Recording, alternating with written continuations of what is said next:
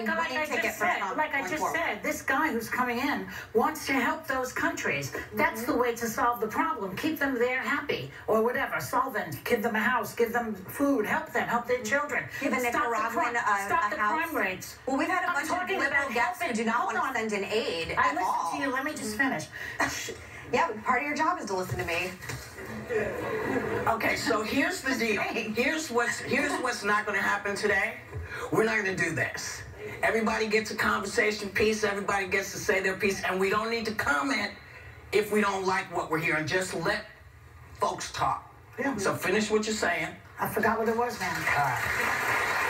Well, I think we can all agree, though, that the president being able to take responsibility for